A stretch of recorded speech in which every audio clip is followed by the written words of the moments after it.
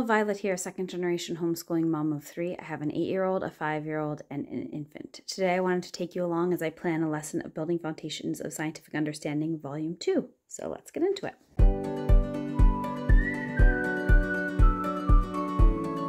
So my planning process for Volume 1 and Volume 2 is pretty similar. We've just finished Volume 1 already, and so we're starting Volume 2.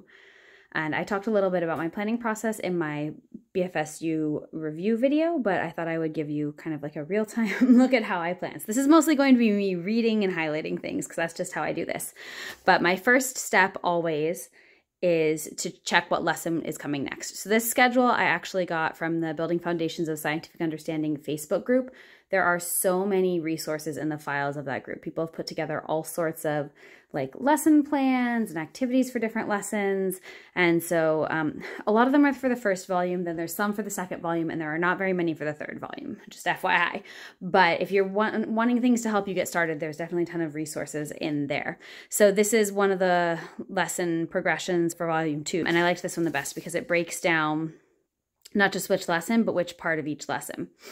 And along with this lesson plan, the person who posted it also posted these kind of outlines of each lesson. I don't use these because I find them too abbreviated. Like if you do use these, you still have to read the actual book. But even when I'm teaching the lesson, this would be too short for me.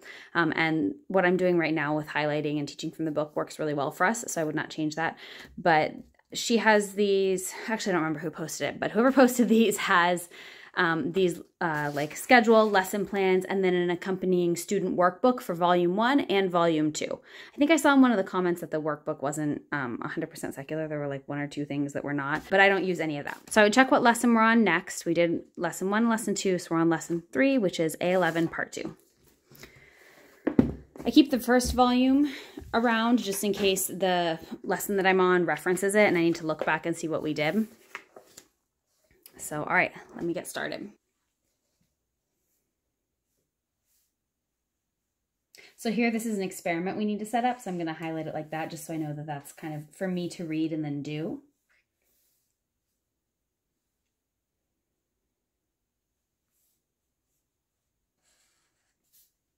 I like to highlight periodically through here just to give me spots for my eye to rest so I don't lose my place when I'm teaching. And so I make sure I don't skip anything.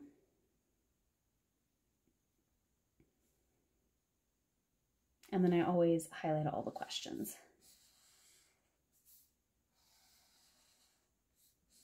So we did Brownian motion in the previous section. And when I saw that that section was on Brownian motion, I had to go look up Brownian motion because it's been a long time since I did chemistry and that's always been the weakest of my science fields. I do have a background in science, but my background is more biology. And then my husband also has a background in science, but he did chemistry and physics, like he taught chemistry and physics. So if I have a question and I can't look it up on my own, I go and ask him and he can help me out. But usually I'm just fine reading from the book and I don't need to go look something up. But Volume 2 is definitely getting into more complex topics than Volume 1.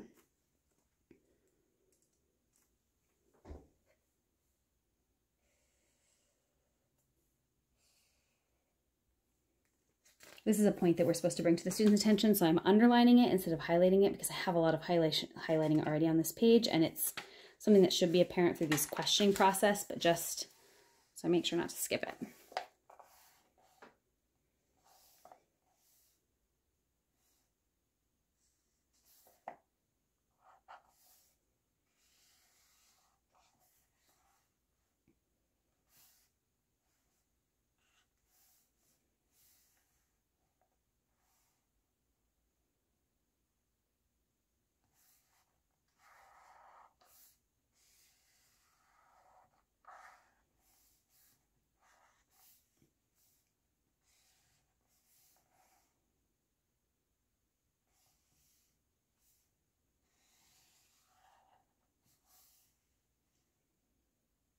So the way that I'll teach these is I will usually read the questions almost word for word from the text, but the answers I paraphrase, kind of based on how my kids or how my daughter answers the questions.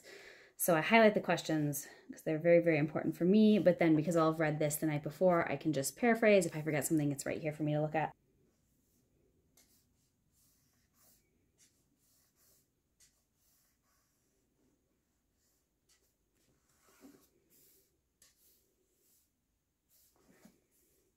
And then I always highlight whatever conclusions we're supposed to come to.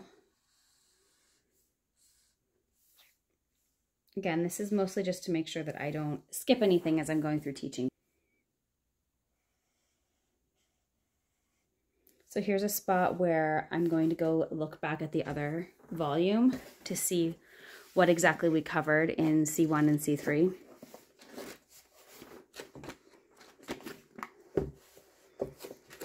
And I'm not going to read the whole lesson.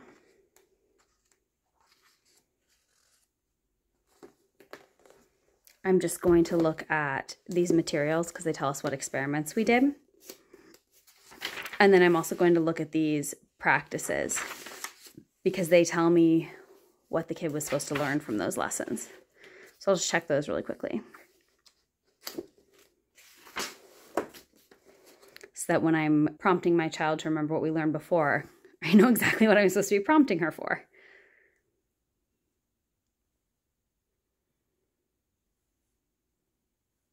And obviously I'm not going to prompt her to remember every single point here, just the parts that I feel like tie most strongly into this lesson here.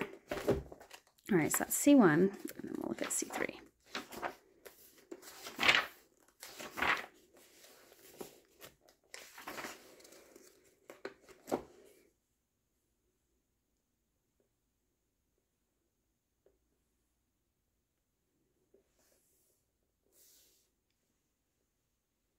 Okay, so now I'm ready to teach that. It does summarize here what they're supposed to be recalling from the previous lesson, but especially because it's been 2 years since we've done some of the lessons in the first volume, I still find it helpful to go back and check. But I'll just kind of underline here the main energy things that we're supposed to be talking about.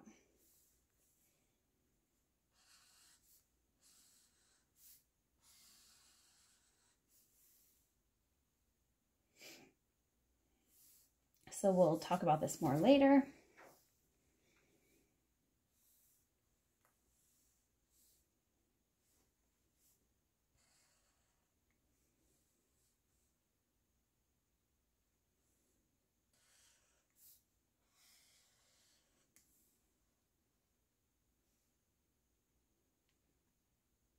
I bought this book used. You can see somebody highlighted this question already, but I am going to highlight it again.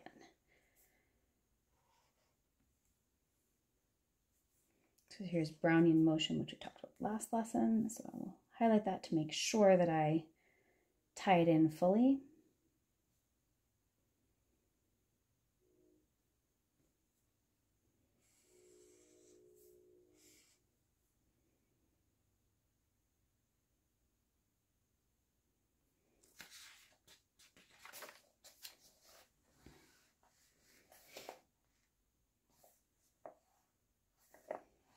And then here's the conclusion we're coming to in that part.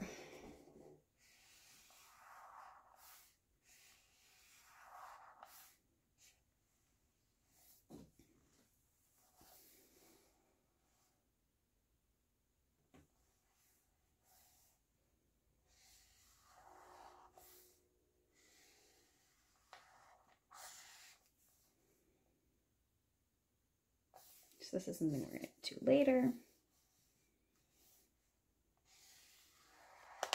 I always tell my daughter when it says in the text, oh, we're going to talk about this more later, I let her know that because I think it's important for kids to know, like, we're touching some of the topics now, but we're going to go into more depth later. So here's something I need to Google. So I'm going to highlight that. This I will pull up before the lesson. So I'll do it once I'm done going through the whole lesson. I'll find the images that I want on my computer and have them saved in separate tabs.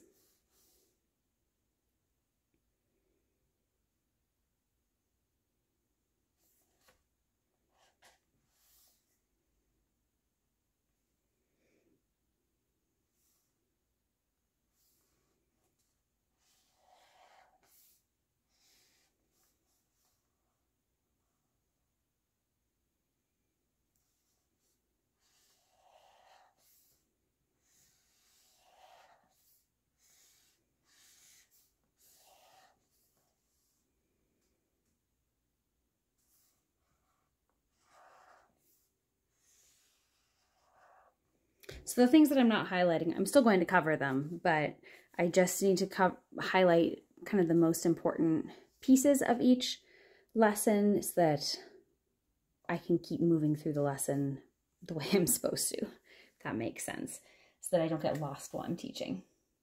This helps me stay on track, helps me stay organized.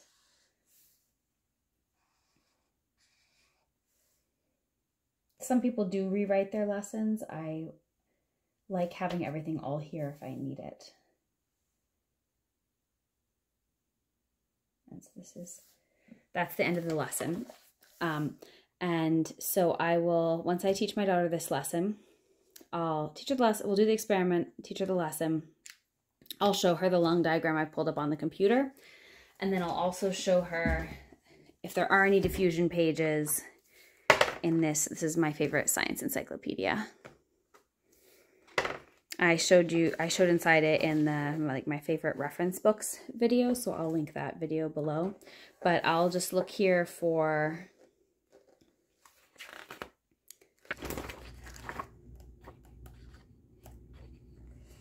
this is exactly the experiment we're doing, but this has a breakdown, and so I will have when we first started doing Building Foundations of Scientific Understanding, I would read these pages to my daughter because she was still learning to read. Now she can read them on her own. So I will open this and ask her to read it, and then she'll ask me if she has any questions, but I find these help. Reading this helps reinforce the lesson that I've just taught.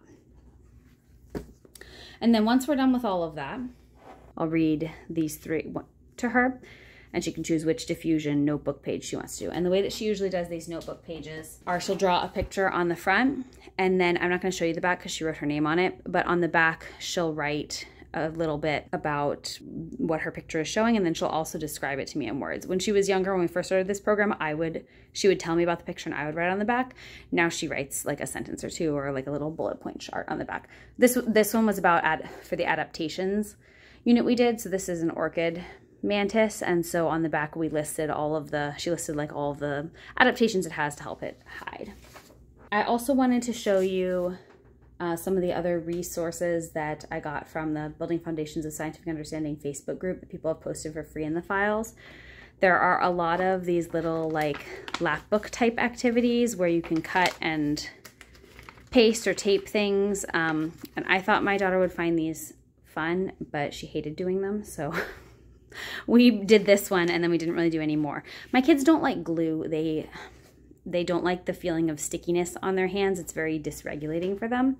So that's a no-go. And then all the cutting involved in this, my daughter was like, why can't I just tell you about it? Or why can't I just sort, like, why do I have to make these pockets? This is silly. So she didn't like this. The sorts of activities that she does like are more of these sorting things, but I have to do all the gluing for her. So this is sorting different kinds of plants into different categories. So she did all the cutting, and then she put them all where they go, and then I glued them all down for her. So this kind of activity she does like. So I always check the files, the Facebook group, to see if there is anything like that I can print out. Otherwise, we just do this notebook page. Okay, so I talked a lot while I was doing all that planning, but it usually takes me around 10 minutes to do that part of the planning. And then I'll go look on the computer for anything that I need to look on the computer for. And then I also check what books I need to check out. So because we already started this unit, I've already looked through this list and checked out any books that we're interested in. I like to stay 2 weeks ahead in my library book checking out. That's about how fast my library can get me books usually. So I'm going to check this list. So the next a lot of weeks are all A12. So I'm going to check the book list for A12, and then I will put on hold any books that I'm interested in. And this book list is really short. This book is really long. I'm not going to read it to my kids right now. So we'll probably just rely on our science encyclopedia for that lesson. So I hope you found that helpful. I will post links to all the books and the Facebook group and everything in the description box below. I am an Amazon affiliate, so if you click on a link and make a purchase, I do receive a small commission. Thank you for watching.